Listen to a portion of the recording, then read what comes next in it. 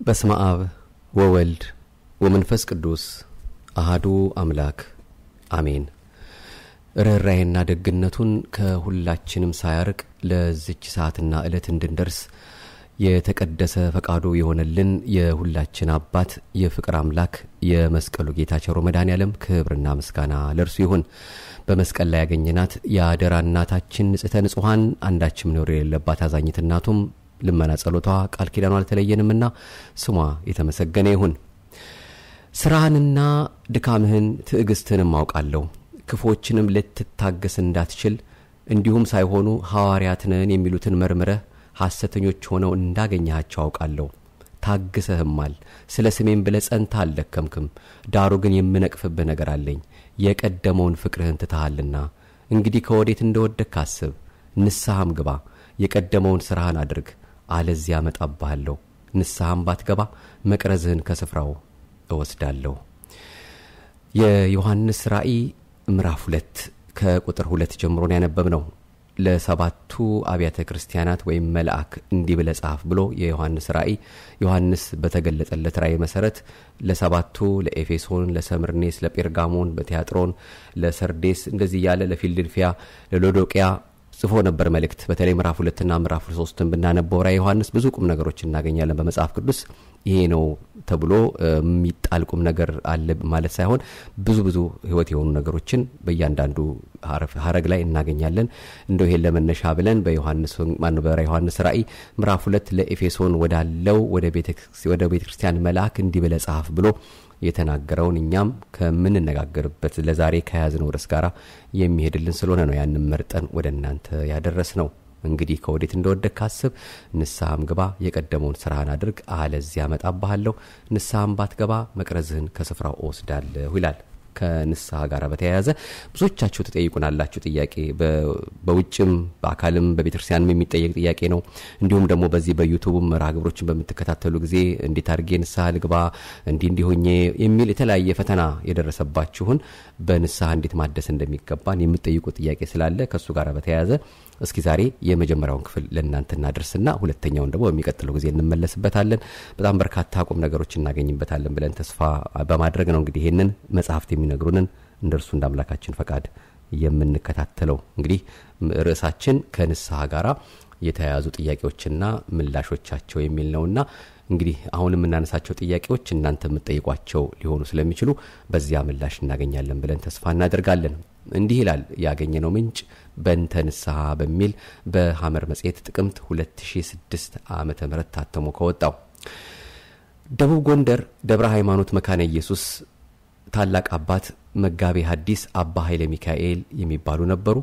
በ2005 ዓመተ ምህረት ካረፉ በኋላ በሳቸው እግር መጋቤ ብሉይ ወሐዲስ ቆሞስ አባ ሐረገወይን አዲሴ ተተክተዋል።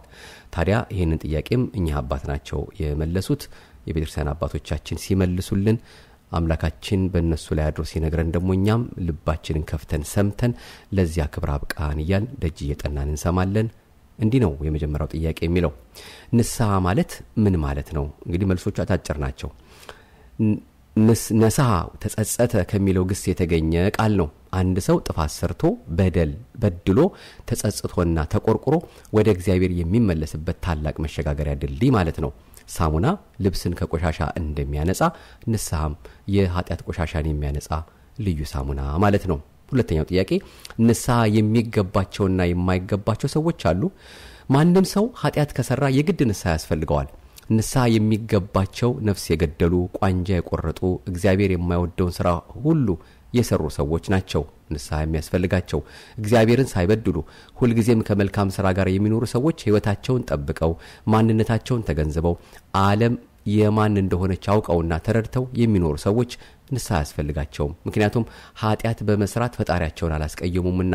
በአጠቃላይ ኃጢአት የሰራና ያደፈ ሰው ንስሐ ሲያስፈልገው እግዚአብሔር የሚወደውን ያደረገ ግን ንስሐ ያስፈልገው። መታጠብ የሚያስፈልገው ያደፈ ልብስ እንጂ ንጹህ ልብስ አይደለምና። ሌላው ሶስተኛው ጥያቄ ሁለት ሰዎች አሉ እንበል። የሰሩት ኃጢአት ተመሳሳይ ነው። አንዱ ግን እያወቀ በድፍረት ሌላኛው ደግሞ ሳያውቅ በስተት የሰሩት ነው። ታዲያ የሁለቱንም ኃጢአት በንስሐ ሊነጻ ይችላል? ንስሐ የማያጥብ ኃጢአት የለም። ሰው በድያለሁ ተሳስቻለሁ ብሎ ከቀረበ እግዚአብሔር ይቅርታውን የማይቀበልበት ምክንያት የለውም ወይም የለም። ምክንያቱም አምላካችን የሚፈልገው መመለሳችንን ነው። ስለዚህ አውቆም ይሁን ሳያውቅ ኃጢአት ቢሰራ እያወቀም ሆነ ሳያውቅ በሰራው ኃጢአት ተጸጽቶ ንስሐ እስከገባ ድረስ የእግዚአብሔር ምሕረቱ በሩ ክፍት ነው። ሌላው ጥያቄ አንድ ሰው በአንድ ኃጢአት ስንት ጊዜ ንስሐ መግባት ይችላል? ስጋ ለባሽ ምንጊዜም ከመሳሳት አይድንም። መጽሐፉም ጻድቅ 7 ጊዜ ይወድቃል 7 ጊዜ ይነሳል ይላል። እግዚአብሔር የሚፈልገው የሰዎችን መመለስ ስለሆነ አንድ ኃጢአተኛ እድሜ ልኩን ንስሐ ቢገባ ባለፈው ይቅር ብያለሁና አሁን አልቀበልህም ብሎ እግዚአብሔር አይመልሰውም። ሰው ሁሉ ጊዜ ይበድላል። ንስሐ ገብቶ እለት እለት ስጋውና ደሙን እስከ ተቀበለ ድረስ ንስሐ የሚገድበው ኃጢአት የለም። የእግዚአብሔር ዓላማ የሰው ልጅ ማዳን ነውና እስከ መጨረሻው ድረስ ልጆቼ የት ናቸው እያለ ይፈልገናል። ሌላው ጥያቄ ንስሐ ዘማዊውን ድንግል ያደርጋል ሲባል ምን ማለት ነው? ንስሐ ዘማዊውን ድንግል ያደርጋል ሲል ድንግልናውን በዝሙት ያጣ ሰው የሥጋ ድንግልናው ይመለስለታል ማለት አይደለም። ሐዋርያው ቅዱስ ጳውሎስ እኔ በዓለሙ ዘንድ የሞትኩ ነኝ፣ ዓለሙም በእኔ ዘንድ የሞተ ነው፣ ዓለሙም እኔን እሰራዋለሁ አይልም፣ እኔም ዓለሙን እሰራዋለሁ አልልም ብሏል። ዓለም ሳያሸንፋቸው ጫካ ገብተው በበረሃ ከወገን ተለይተው የበረሃውን አራዊት ታግሰው የእግዚአብሔርን መንግስት በድንግልና የተጠባበቁ ደናግላን የሚወርሷትን መንግስት ንስሐ ገብተው የተመለሱ ዘማውያን ይወርሷታል ማለት ነው። በንስሐም ከድንግሎቹ ጋር እኩል ምሕረት አግኝተዋል ማለት ነው።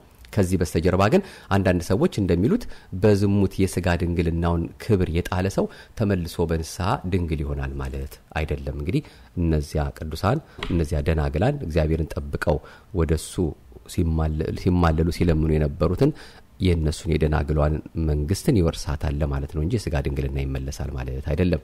ሌላው አንድ ሰው እድሜ ልኩን ኃጢአት ሲሰራ ኖረ እንበል። በመጨረሻ መመለስ ፈለገና በሚያስታውሰው ኃጢአት ንስሐ ሲገባ ያላስታወሰውን ኃጢአት ግን ተወው።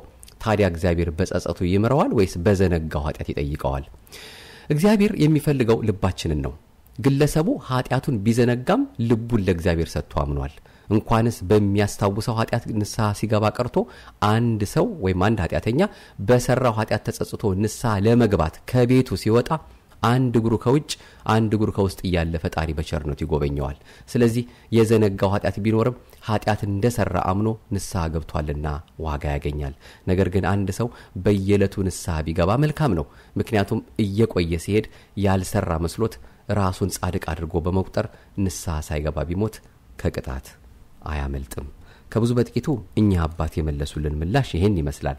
እስኪ ከሌላ ምንጭ ደግሞ ያገኘነውን ደግሞ ይሄን የሚያጠናክርልን በዚሁ በጥያቄና መልስ የቀረበውን ደግሞ እናደርሳችሁ። በተለይ አሁን መጨረሻ ላይ ከተናገርነው ምላሽ እንነሳና አንድ ሁለት ደግሞ በላው ላይ እንጨምርበታለን። ለመምህረ ንስሐ ሲነገር እንዳጋጣሚ ሆኖ የረሳናቸው ኃጢአቶች ቢኖሩ እንዴት ስርየት ያገኛሉ የሚል ነው። በዚያኛው መልእክት ደግሞ ያገኘነው ከሌላ ምንጭ ያገኘነው ጥያቄ ምላሹ እንዳጋጣሚ ሆኖ የምንረሳው ኃጢአት ሊኖር ይችላል። ምናልባት እንዲህ አይነቱ ኃጢአት በሐሳብ የተመኘነው ምኞት ወይም ተናግረን በንግግር የበደልነው በደል ሊሆን ይችላል። ይሁን እንጂ በምንናዘዝበት ጊዜ የሰራነው ኃጢአት ቢቻል በውዳሴ ማርያም ትርጓሜ እንደሚተረክላት ሴት ኃጢአታችንን ጽፈን ብንኖር ለመናዘዝ ይረዳናል። ከዝንጋኤ እንድናለን ከመዘንጋት። ይህንን ሳናደርግ ቀርተን ንስሐ ስንገባ በካህኑ ፊት ስንናዘዝ የረሳነው ኃጢአት ቢኖር እንዴት እንድናለን የሚለውን ጥያቄያችንን ምላሽ የሚያገኘው በእግዚአብሔር ቸርነት ነው የሚል ነው። እግዚአብሔር ከኛ የሚፈልገው በእውነት ኃጢአታችንን ጠልተን በደላችንን አምነን ለመናዘዝ ራሳችንን ማዋረዳችንን ነው። ሰይጣን በተንኮሉ ኃጢአት ስንሰራ ያሳሰበንን ያህል ንስሐ ልንገባ ስንል እንዳንናዘዘው ከህሊናችን ሊያጠፋው ይችላል።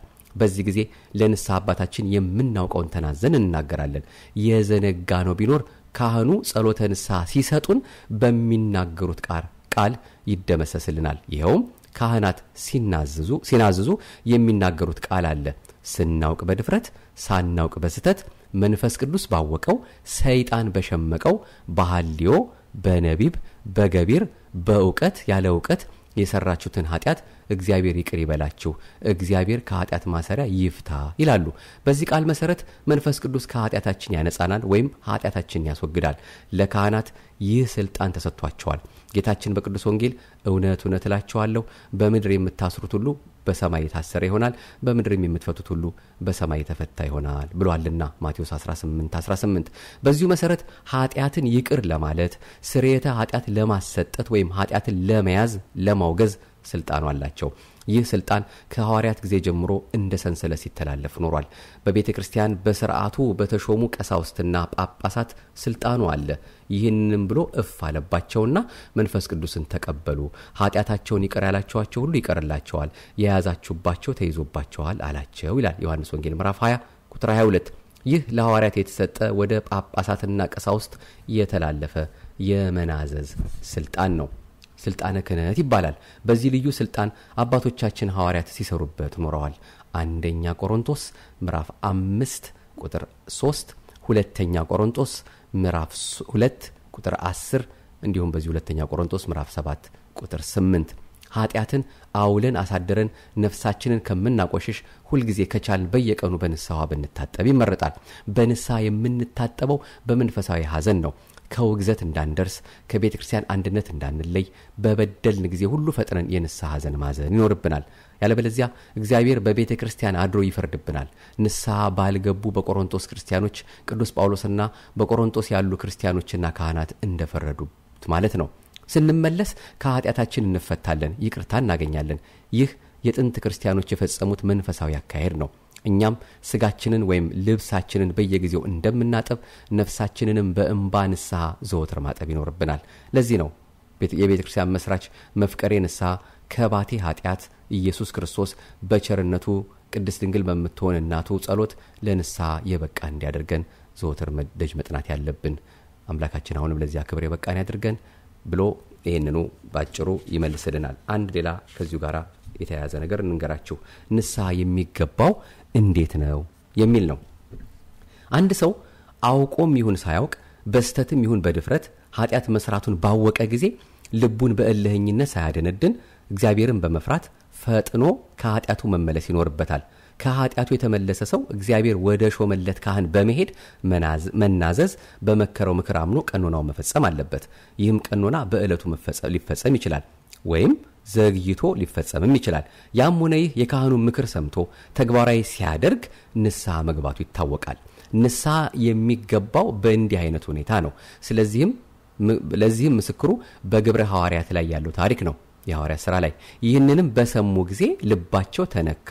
ቅዱስ ጴጥሮስም ንስሐ ግቡ፣ ኃጢአታችሁ ይሰረይ ዘንድ እያንዳንዳችሁ በኢየሱስ ክርስቶስም ተጠመቁ፣ የመንፈስ ቅዱስንም ስጦታን ትቀበላላችሁ፣ የተስፋው ቃል ለእናንተና ለልጆቻችሁ ጌታ አምላካችንም ወደ እርሱ ለሚጠራቸው በሩቅ ላሉ ሁሉ ነውና አላቸው ይላል የሐዋርያት ሥራ ምዕራፍ 2 ቁጥር 37። ከዚህ ታሪክ የምንረዳው ስለ ንስሐ አገባብ ነው። ንስሐ የሚገባ ሰው የቤተ ክርስቲያን አባቶች ካህናት የሚያስተምሩትን ትምህርት መስማት ይኖርበታል። ኃጢአትን የሰሩ አይሁድ ስልጣነ ክህነት ያላቸው ማሰርና መፍታት የሚችሉ አባቶችን የቅዱስ ጴጥሮስንና የሐዋርያትን ትምህርት እንደሰሙ ማለት ነው። የእግዚአብሔርን ቃል መስማት ለንስሐ ያበቃል። መንፈስ ቅዱስ በቃሉ አማካኝነት ኃጢአተኛውን ሰው ንስሐ እንዲገባ ሕሊናውን ያነሳሳዋል። አይሁድ ልባቸው የተነካው የመንፈስ ቅዱስን ትምህርት ሰምተው ነው። ኋላም በቤተ ክርስቲያን አድሮ መንፈስ ቅዱስ ያስተምራል። ትምህርቱን ሰምተው ልባቸው የሚነካ ሁሉ ወደ ንስሐ ይመለሳሉ። የንስሐን መንገድ የሚያገኙት ከአባቶች ነው። አይሁድ ምን ተንግበር አሃዊነ፣ ወንድሞቻችን ምን እንስራ ሲሉ የጠየቁት መመሪያ ለመፈጸም ነው። ንስሐ ለመግባት የምንፈልግ ሁሉ ስርዓታችን እንዲህ መሆን ይገባዋል። በምክረ ካህን በፈቃደ ካህን መኖር ሁለተኛው የንስሐ ጎዳና ነው። የአይሁድ ኃጢአታቸው አለማመን ነበር። ጌታችን ኢየሱስ ክርስቶስ እውነተኛ የባህሪ አምላክ እውነተኛ መሲህ መሆኑን ባለማወቃቸው በዕለተ ስቅለት ተቀስቅሰው ስቀለው ብለዋል። ይህንንም ኃጢአታቸውን ሐዋርያት ገሰጿቸው፣ በምክራቸውም ንስሐ እንዲገቡ አስታወቋቸው። የሰጧቸው ቀኖና ቢኖር አንድ መናፍቅ ወይም ከሃዲ ሊሰጠው የሚገባ አይነት ቀኖና ነበር። አይሁድንም በኢየሱስ ክርስቶስ አምነው የክርስትና ጥምቀት እንዲጠመቁ አዛዋቸዋል። ይህ ለአይሁድ የተሰጠ የሐዋርያት ቀኖና ነው። አይሁድም በእውነት ንስሐ ገብተው ስለነበር ቃሉን በፍጹም ልቦናቸው ተቀብለው ወዲያውኑ ኑዛዜው አብቅቷልና በጥምቀት ቀኖናቸውን ፈጸሙ። ስለዚህ 120 ቤተሰቦች ላይ ተነሳሃያን አይሁድ ወይም በንስሐ የተመለሱ አይሁድ 3000 ቤተሰብ ያህል ተጨመሩ። በዚሁ አይነት መንገድ ንስሐ የሚገባ ሰው ከልብ መጸጸት ይኖርበታል። ኃጢአቱንም በመምህረ ንስሐው ፊት ማመን አለበት። ይህም ኑዛዜ ይባላል። ካህኑ የሚሰጡትን መንፈሳዊ ምክር ወይም ቀኖና ከልብ መቀበል ይኖርበታል። ከዚህ በኋላ በተግባር ቀኖናውን ሲፈጽም ንስሐ ገባ ይባላል። በዚህም ንስሐ ከእግዚአብሔር ቤት ምሕረት ይቅርታን ያገኛል። በዚህም ንስሐ ከእግዚአብሔር ቤት ምሕረት ይቅርታን ያገኛል። ኃጢአቱ በንስሐ በእግዚአብሔር ፊት ያልታሰበበት ያልተቆረጠበት ይባላል ወይም ያልተቆጠረበት ይሆናል። ክቡር ዳዊት በእንዲህ አይነት ሁኔታ በንስሐ ወደ እግዚአብሔር ስለሚመለሱ ሰዎች ኃጢአታቸው የተሰረየላቸው ብፁዓን ናቸው ብሏል መዝሙር 31 ቁጥር 1 ላይ። ይህም ማለት ኃጢአታቸው በንስሐ ይቅር የተባለላቸው ተነሳያን ንዑዳን ክቡራን ናቸው ሲል ነው። ንዑዳን አለ በእግዚአብሔር የተመረጡ፣ ክቡራን አለ በእግዚአብሔር የከበሩ ሲል ነው። በእግዚአብሔር ዘንድ ለመመረጥና ለመክበር ወይም ብፁዕ ለመባል ኃጢአትን አምኖ መናዘዝ ይጠይቃል። ኃጢአታቸውን ሁሉ በመተው ንስሐ ለሚገቡት እግዚአብሔር ብጽዕናን ይሰጣቸዋል። በደላቸውን ሁሉ በመተው ንስሐ ለሚገቡት እግዚአብሔር ያልቆጠረባቸው ንዑዳን ክቡራን ናቸው። ኃጢአቱን እግዚአብሔር ያልቆጠረበት ሰው ብፁዕ ነው። ይህ ሁሉ ብጽዕና የሚገኘው በንስሐ ወደ እግዚአብሔር ለሚመለሱ ሰዎች ነው። ስለዚህ ንስሐ በመግባት በእግዚአብሔር ፊት ብጽዕናን ለመሸለም መንፈሳዊ ተጋድሎ እናድርግ። መንገዱንም ሳንስት የንስሐን ዓላማ ተከትለን እንዳግባቡ እንፈጽም። እግዚአብሔርም ይህንን ያስፈጽመን። አሜን። ሌላ የመጨረሻው ለዛሬ የምናየው ንስሐ ለመግባት የተወሰነ ቀንና ሰዓት አለውን የሚል ነው።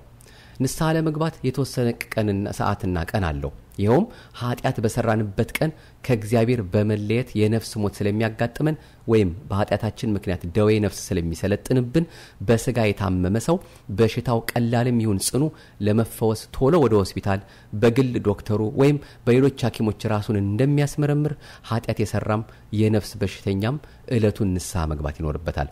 በሆስፒታል የተመሰለችው ቤተክርስቲያን ስትሆን በግል ዶክተር የተመሰለው ንስሐ አባቱ ነው። ሌሎች ሐኪሞች የቤተክርስቲያን አገልጋይ ካህናት ናቸው። ሰው ኃጢአትን ማዋል ማሳደር እንደሌለበት በመጽሐፍት ትምህርት ተሰጥቷል። ለምሳሌ በማቴዎስ ወንጌል ማቴዎስ ምዕራፍ 6 ቁጥር 34 ላይ ነገ ለራሱ ይጨነቃልና ለነገ አትጨነቁ፣ ለቀኑ ክፋቱ ይበቃዋል ይላል። የዚህ ትርጓሜ ዛሬ የሰራችሁት ክፋታችሁ ይበቃችኋል፣ ኃጢአታችሁንም ለነገ እንናዘዘዋለን ብላችሁ አታውሉ፣ አታሳድሩ። ነገ ኃጢአት ስትሰሩ ያን ጊዜ ልትጨነቁ ትችላላችሁ። ዛሬ ግን ነገ እንናዘዛለን ብላችሁ አትጨነቁ። የዛሬውን ዛሬ ተናዘዙት፣ ዛሬውኑ ንስሐ ግቡ። ነገ ደግሞ የምትሰሩት ኃጢአት ካለ ነገ ትጨነቁበታላችሁ፣ ነገ ትናዘዙታላችሁ፣ ንስሐ ትገባላችሁ ማለት ነው። ንስሐ ዕለቱን መፈጸም እንደሚኖርበት ማዋል ማሳደር እንደማይገባው ሌላ መረጃ አለ። ቅዱስ ጳውሎስ ሲያስተምር እነሆ የተወደደ ሰዓት አሁን ነው፣ እነሆ የመዳን ቀን አሁን ነው ብሏል። ሁለተኛ ቆሮንቶስ ምዕራፍ 6 ቁጥር 2። ሰው የሚድነው ከኃጢአት ሲነጻ ነው። ኃጢአትን ሰርቶ ይድናል ማለት አይቻልም። ድነተ ሥጋ ድነተ ነፍስ የሚገኘው በንስሐ ነው። ያለበለዚያ በኃጢአት ምክንያት ሞተ ነፍስ ይከተላል። ለዚህም አነጋገራችን መረጃ የሚሆነን ኃጢአት የምትሰራ ነፍስ እርሷ ትሞታለች ያለው ቃል ነው። ትንቢተ ሕዝቅኤል ምዕራፍ 18 ቁጥር 4። ስለዚህ ኃጢአት በሰራንበት ቀን ሳንውል ሳናሳድር ብንናዘዝ ይመረጣል። ስለዚህ ነው ንስሐ የምንገባባትን ቀን የመዳን ቀን የተወደደች ሰዓት ያላት። ዕለቱን ንስሐ ሳንገባ ኃጢአትን ያዋልናት ያሳደርናት እንደሆነ ይህች ጥሬ ካደረች አትቆረጠምም ብለው አበው እንደሚናገሩት ይሆንብናል። አንድ የዱር ዛፍ እንበል የዋርካ ፍሬ ቢዘራ ይበቅላል። ገና በለጋነቱ ቢጣመም ወዲያውኑ ማቃናት ይቻላል ወይም ነቅለን መጣል እንችላለን። ውሎ አድሮ ትልቅ ዛፍ ከሆነ በኋላ ግን መንቀል አይቻልም። በምሳር ቆርጦ እንኳ ለመጣል ብዙ ኃይል ይጠይቃል፣ ብዙ ድካም አለበት። በዚሁ ምሳሌ አንጻር በዋርካ ዛፍ የተመሰለችው በሐሳብ የምንሰራት ኃጢአት ናት። ኃጢአት ወዲያውኑ እንደበቀለች ዕለቱን በንስሐ ብናስወግዳት ይቀለናል። ዝም ካልናት በሐሳብ ተጸንሳ በንግግር ተወልዳ በሥራ አድጋ ትልቅ ከሆነች በኋላ እናጥፋሽ ብንል የማይቻለን ይሆናል። ብዙ ተጋድሎ ብዙ ሰማዕትነት ይጠይቀናል። በዚሁ አንጻር ኃጢአትን አውለን አሳድረን ንስሐ ለመግባት ከምንቸገር ቀኖናውን ለመፈጸም ከማይቻለን ደረጃ ላይ ከመድረስ በዕለቱ ንስሐ ብንገባ ይሻለናል። ቅዱስ ያዕቆብ በመልእክቱ የኃጢአትን እድገት በምሳሌ ሲያስረዳ የተናገረውን እናስተውል። ነገር ግን አለ ቅዱስ ያዕቆብ እያንዳንዱ በራሱ ምኞት ሲሳብና ሲታለል ይፈተናል። ከዚህ በኋላ ምኞት ጸንሳ ኃጢአትን ትወልዳለች፣ ኃጢአትም ካደገች በኋላ ሞትን ትወልዳለች ብሎ በያዕቆብ ምዕራፍ 1 ቁጥር 15 እንደተናገረ ኃጢአት የምትጸነሰው በምኞት ነው። ምኞት ስታድግ ኃጢአትን ትወልዳለች። ይሄውም በነቢብ በመናገር ወይም በንግግር ማለት ነው ኃጢአት መወለዷን ያሳያል። ከዚህ በኋላ ኃጢአት የምታድገው በገቢር ወይም በስራ ስትተረጎም ነው። በዚህ ጊዜ ኃጢአት ለሞተ ነፍስ ታበቃለች። ከሞት ከመነሳት ገና ሲታመሙ መፈወስ ይቻላል። በኃጢአት ከሞትን በኋላ ትንሣኤ ልቦና እንነሳለን ከማለት ገና ከጅምሩ ከነቃ ሐልዮ ብናስወግደው ይሻለናል። እንደ እግዚአብሔር ፈቃድ እንግዲህ ለዛሬ እሱ አምላካችን በቸርነቱ በዚህ መልኩ ከንስሐ ጋር የሚነሱ ጥያቄዎችን አስተምሮናል፣ መክሮናል። የንስሐ ዕድሜ ይስጠንና የዕድሜ ደሃ ካላደረገን የሚቀጥለው ጊዜ ስንገናኝ ደግሞ በክፍል 2 ከንስሐ አባቱ ርቆ የሚኖር ሰው ምን ማድረግ አለበት፣ ማለትም አባት ይዞ ግን ከአባቱ ርቆ ለተወሰነ ዓመት የሚቆይ ሰው ማለት ነው። ሌላው እስከ መቼ ከንስሐ ርቀን ብለው ደግሞ የጠየቁ ጥያቄ ያሉ አባት ጋር ሄደው ንስሐ ለመግባት አስበው እኛ አባት ግን ቆዩ እያሉ ስለመለሷቸው ነው። ኃጢአቴን በወረቀት ጽፌ ለካህን ብሰጥስ የሚልና ሌላው እንዲሁ ደግሞ ለኃጢአተኛ ካህን መናዘዝ ይቻላልን የሚሉት እነዚህን ጥያቄዎች እግዚአብሔር አምላካችን እድሜውን ሰጥቶን ስንገናኝ በቀጣዩ በክፍል 2 የምንመለከተው ነው። እግዚአብሔር አምላካችን አሁንም የሰማነውን በልባችን አሳድሮ ከላይ በመግቢያችን እንደገለጽነው መቅረዝን ወስድብሃለሁ፣ ቅና፣ ከወዴት እንደወደቅ ካስብ፣ ንስሐ ገባ ይላልና በእውነት ሁላችንም ለዚያ ክብር እንድንበቃ ቸርነቱን እየናፈቅን ወደዚያ ደገኛ ክብር አምላካችን እንዲያደርሰን ፈቃዱ ይሁንልን። ብዙዎቻችሁ እንደው ኮሜንት ወይ ማስተያየት ሰጡ አይምረኝም፣ ኃጢአተኛ ነኝ፣ በደለኛ ነኝ፣ እንደው ተጨማልቅ ያለው በዚህ መልኩ ገብቻለሁ ምትሉ አስተያየት የምትሰጡ ሰዎች አላችሁና የፈለገ ምንም ነገር ውስጥ እንሁን እግዚአብሔር መሐሪ ነው፣ ይቅር ባይ ነው። ከዚህ በፊትም ተነጋግረንበታልና ኃጢአተኛ ነኝ ማለትና ዝም ማለት ሳይሆን ኃጢአትን አምኖ ልክ እንዲየሰሙ ወደ ንስሐ መቅረብን፣ ክፉን ነገር መተውን፣ አምላኬ ሆይ ይሄ የፈጠርከው ሰውነት ሌላ ባዕድ ነገር እያስተናገድኩበት ካንተ እንዳያርቀኝ እባክህ በቸርነትህ ወደ ንስሐ የምመለስበትን ስጠኝ ብለን ነው እንጂ መለመን ያለብን ኃጢአተኛን አይጠላም እሱ ኃጢአትን ነው የሚጠላውና በእውነት ያንን ደግሞ ትተን እሱ ወደሚወዳት ወደሚፈቅዳት ወደ ክብር እንዲያበቃን በደለኛ ነኝ ብሎ መቀመጥ ሳይሆን አንድ እርምጃ ተራምደን እሱ ደግሞ 5-6 እርምጃ ይራመድልናል። እኛ አባት እንያዝና እንግደርደር፣ እግዚአብሔር ያውቅበታል። ከዛ በኋላ ባይሆን እየተውን ቸርነቱን እየናፈቅን ምሕረቱን እያየን አሁን ጾም ደግሞ ሊመጣ ነው። በጾም ከትላንት ዛሬ ተሽለን ደግሞ እባክሽ እመቤቴ ደጅ እየጠናው ነውና ለክብር መበቃበትን አሁንም ንጽህናሽን ንጽህናዬ ቅድስናሽን ቅድስናዬ አርጌ ነው ተመክቼ ያለሁትና አንቺን አምኜ አላፍርም፣ እባክሽ ከዚህ ከኃጢአቴ ከበደሌ እንድነጻ ኃይለ ብርታቱኝኝ ጣይልኝ፣ ይሄን ፈታኝን ከቀኝ ከግራ ከፊት ከኋላ ሆኖ ከልጅሽ ጋር እንዳልገናኝ መስቀሉን እንዳላይ እንደ ቃሉ እንዳልኖር ያንቺን ጣምሽን ፍቅርሽን እንዳላገኝ እያደረገኝ ነውና እባክሽ እናቴ ሆይ እርጅኝ እያለ ሰው ደጅ ይጠናል፣ ይማጸናል። አለበለዚያ እንዲሁ ብቻ እንደው ከምግብ ብቻ እየጾምን ከሌላው ምንም ነገር ሳንሰራ አምላካችንን ከልብ ሳንፈልገው ጾምን ማለትም ደግሞ ትንሽ ይከብዳልና በእውነት በዚህ መልኩ እንድንተጋ ያስፈልጋልና አይምረኝም አንበል። ኃጢአተኛ መሆናችን ማመናችን ጥሩ ነው፣ ግን ይምረኛል መሐሪ ነው ብለን የዲያብሎስን ፈተና ሩቅ አድርገን የአምላካችንን ቸርነት ማቅረብ ነው ያለብንና ብዙ ጊዜ ፈተና ማናችንም ላይ ፈተና ላይቀርም የታወቀ ነገር ነው። በፈተና ነጥሮ መውጣት ነው ትልቁ እግዚአብሔር ከኛ የሚፈልገውና ወደ ልባችን ተመልሰን እሱ የወደደውን ስራ በእኛ ላይ እንዲገልጥ ቸርነቱና ምሕረቱን እንዲያበዛልን በእውነት ምሕረቱን መለመን፣ ደጅ መጥናት፣ መማጸን፣ ከኛም የሆነውን ነገር ማድረግ፣ መጾም፣ መጸለይ፣ መስገድ፣ አምላካችን ደጅ መጥናት። ይሄን ካደረግን ትጋታችን የሚያይ መድኃኔዓለም እሱ ገለል ማድረጉ አይቀርም። ይሄን ፈታኝ እግዚአብሔር አምላካችን አሁን የቸርነቱ ስራ ይስራልን። በቀጣዩ ደግሞ እንደዚሁ ሌሎች የምንማማራቸው ከዚሁ ከንስሐ ጋር የተያያዙ ጉዳዮች አሉ። ለዛሬ እንግዲህ ያገኘነው ምላሽ ወይም ደግሞ ጥያቄና መልስ ያቀረብናችሁ ከላይ በሐመር ጥቅምት 2006 ዓ.ም ታተሞ ከወጣው ነው። በኢትዮጵያ ኦርቶዶክስ ተዋሕዶ ቤተክርስቲያን የሰንበት ትምህርት ቤቶች ማደራጃ መምሪያ በማህበረ ቅዱሳን የሚታተም ነው። ሐመር ሰማ ጽድቅ እና ሌሎች መጽሐፍቶች አሉ። በእውነት እግዚአብሔር እነዚህን ወንድሞቻችን እኔ ቃል የለኝም እነሱን ለማመስገንና እግዚአብሔር አምላካችን በእውነት በቸርነትና በምሕረት ጠብቆ ከዚህ በበለጠ እንዲያሰራልን ይሄንን ደግሞ እየደጎሱ እየጻፉ የሚሰጡንን በእውነት እሱ አምላካችን እድሜውን ጸጋውን ቃል ሕይወትን እንዲያሰማልን በእድሜ በጸጋ እንዲጠብቅልን ፈቃዱ ይሁንልን።